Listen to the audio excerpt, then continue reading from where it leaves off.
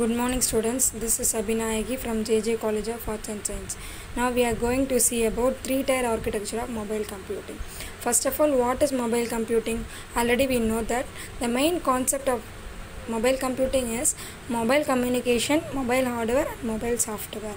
First one is mobile communication. The mobile communication in this case refers to the infrastructure put in place to ensure that seamless and reliable communication goes on. These would include devices such as protocols, services, bandwidth, and portal necessary to facilitate and support the started services. Next one is mobile hardware. What is mobile hardware? Mobile hardware includes mobile devices or device components that receives or access the service of mobility. They would range from portable laptops, smartphones, tablets, and personal digital assistants. These devices are configured to operate in full duplex, whereby they are capable of sending and receiving signals at the same time. Okay, next one is mobile software.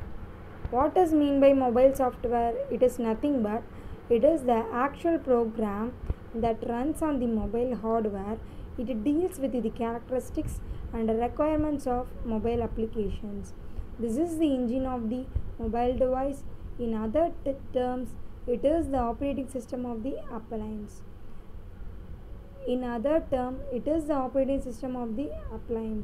It's the essential components that operates the mobile device.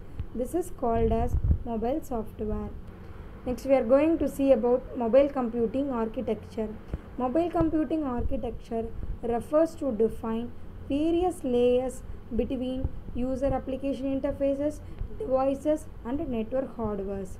It contains three tiers. First one is user interface, it otherwise known as presentation tier. Second one is process management, it otherwise called as application tier. Next one is database management, it is also called as data tier. First tier is presentation tier. It deals with user facing devices handling. It is responsible for presenting the information to an user. Information is given to the system from keyboard, that is computer, laptop, cell phones, etc. It includes web browsers like Mozilla, Internet Explorer, etc. Okay. Second tier is application tier. It is performing the business logic of the processing input, obtaining data and making decisions.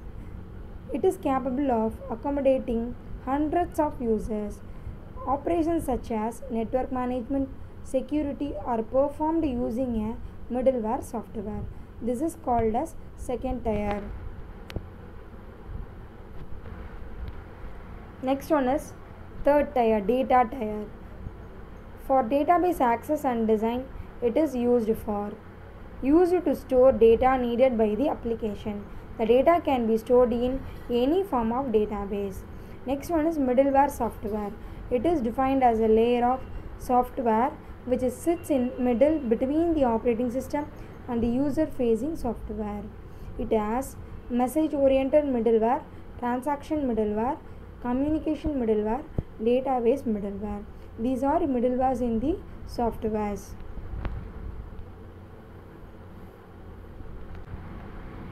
Next one is operating system structure.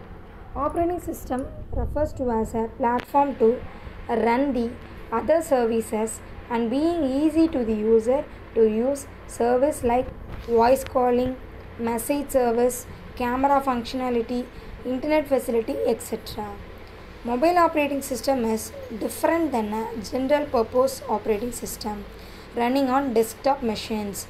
Mobile devices have constraints and restriction on their physical characteristics such as screen size, processing power and battery power, etc.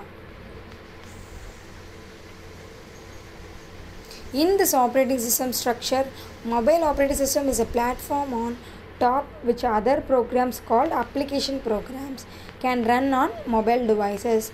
First one is application, second one is OS libraries, third one is device operating system, fourth one is low-level hardware manufacturer device drivers. This is called as operating system structure. Next, features of OS. It has multitasking, file system interface, input-output interface, memory allocation, and protection and security. Next one is mobile operating system platforms. What are the platforms? Symbian OS, Palm OS, Java ME platform, iPhone OS, Google Android platform, Windows Mobile OS, BlackBerry OS, and Linux OS. These are the mobile operating system platforms.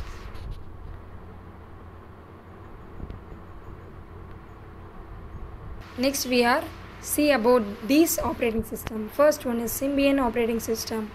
Kernel manages system resources and responsible for time slicing the application and system task. Next one is Symbian OS library. Next, application engine and server. Next we are going to see about Palm operating system. It is an embedded OS designed for touchscreen based graphical user interface. Next one is Java ME platform. It is a set of technologies, specifications and libraries developed for small devices like mobile phones, pages and etc. It was designed by Sun Microsystems. Next one is iPhone operating system. iPhone OS is a operating system runs on iPhone and iPad. It is based on Mac kernel. Next one is Android versus iOS. iOS is a mobile operating system which is provided by Apple Incorporation. It is mainly written in C, C++, Objective-C, assembly language and Shift. The first version of iOS was launched in 2007. Next one is Android. It is a mobile operating system which is provided by Google LLC. It is based on the modified version of the Linux kernel and other open source software. It was developed using C, Java, C++ and other languages. The first version of Android was launched by Google in 2008. And these are also called the difference between Android versus iOS. Note down the points. Okay guys, thank you.